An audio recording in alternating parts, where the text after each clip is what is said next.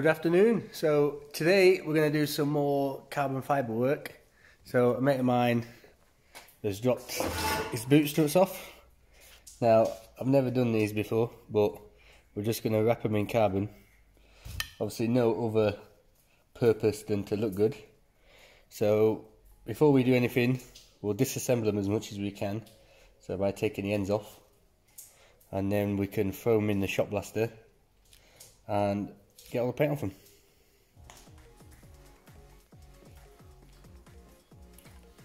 It's supposed to be the nicest day of the year, but just decides to rain inside.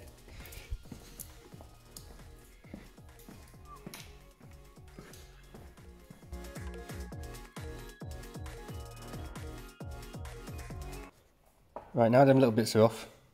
Obviously I'm not going to wrap them or skin them. It's got the main body, so probably skin the whole body up to this little cap on the end.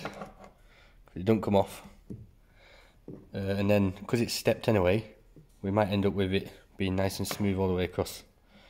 So I'm going to tape that bit up with a bit of aluminium tape so that when it's in the blaster it don't get damaged, and then we'll throw it in the shop blaster.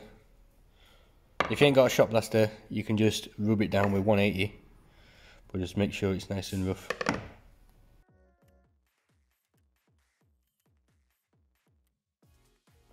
Right, now that is got some alley tape on just to protect that end when I'm blasting it. I'm going to put this end in a bag because I don't want no media going down there and messing with the seals when it's in the cabinet.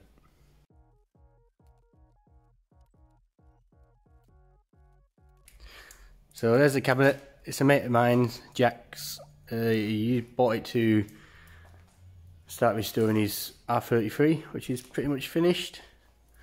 He might get the engine in this year, maybe not. So yeah, we're just gonna pop him in there and give him a quick blast.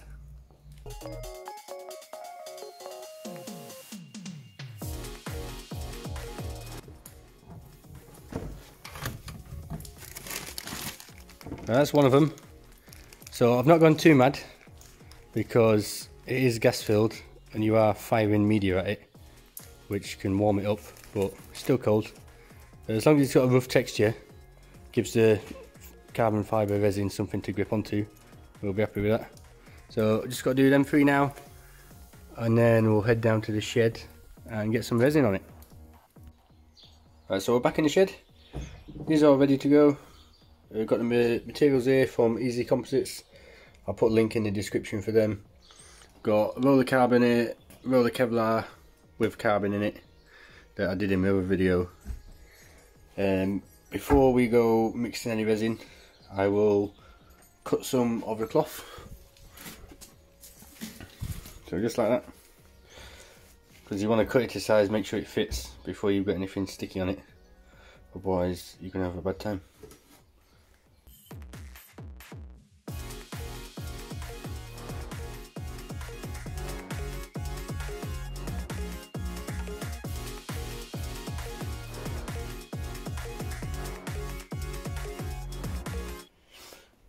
So that's two of them cut. That's for these two because they're a bit shorter than them two. So I'll stick these ones on and then I'll just do them ones off camera. There's a couple of different ways to do it. You could use the black base coat, or you could even use the coating resin, put it on first and then stick the carbon on. But we're going to have to wait 2 hours for that to dry, plus another hour when we stick the carbon on. So I'm going to try just using adhesive spray, which is a temporary holding. So we'll spray that on, stick it on, and then we can mix up some of the coating resin and just go straight over it. Right, so they're taped up now, ready to spray this Fusion Fix. So this is like a temporary adhesive, so you don't want to use much of this really, because it can show up in the resin. You spray it on, leave it 2 minutes, and then when the solvent from that has dissipated, you'll be able to stick the carbon on.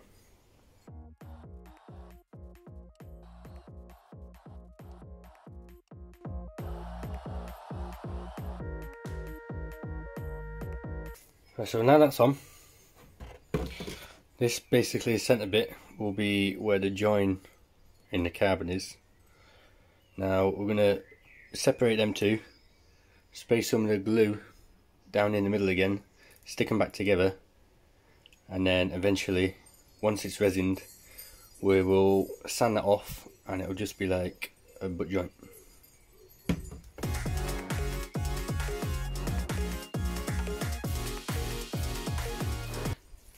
So now they're fully stuck down with that temporary adhesive, what we're going to do is mix up some of this coating resin along with the hardener, and then we'll give it one coat.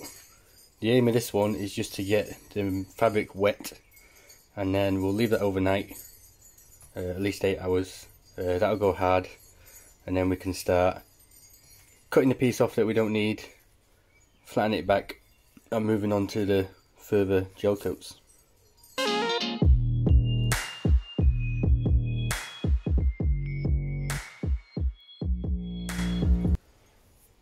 Right, so that's first coat done.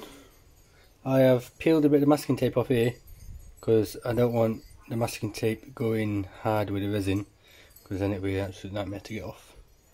I'll just leave them overnight, probably at least 8 hours, but it's Sunday night now. I'll probably come back to them Monday night and sand them back and then start getting the rest of the resin on. So it's now Monday night, they've gone off. So, got nice and hard. I will get the Dremel on them with one of these little wheels. We'll cut the excess off, sand it back with some 180 so it's got a nice texture, and then we will mix up some more resin and do 3 more coats.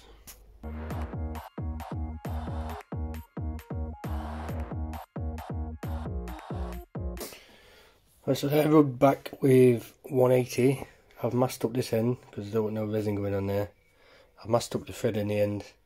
Now I'm just going to mix up a coat of this. So do 1 coat, wait 2 hours, second coat, 2 hours, third coat, and then leave it overnight.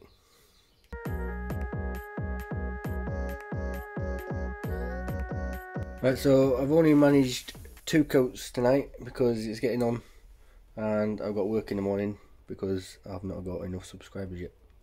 So subscribe. Right, we'll see what they're like in the morning.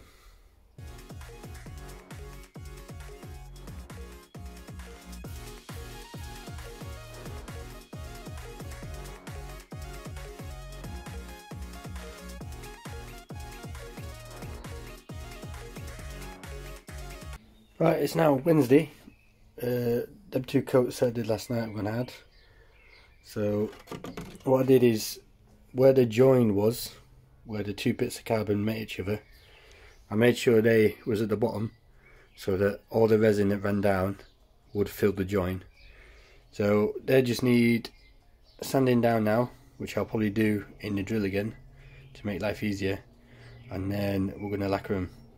So it's not a quick process. I started this on Sunday night, but most of the time you're just waiting for resin to dry.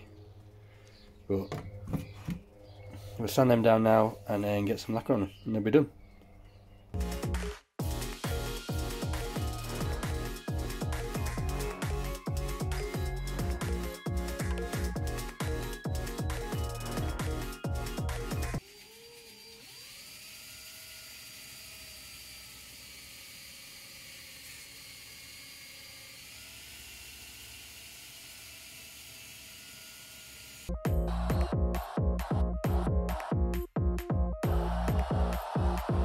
So that's it, finally done. Came up pretty well, I'm happy with them. So that's going to be it for this one. I hope you found it useful. Any questions, drop them below and I'll try and answer them. If you made it this far, or if you did find it useful, then smash that thumbs up. I'll see you on the next one.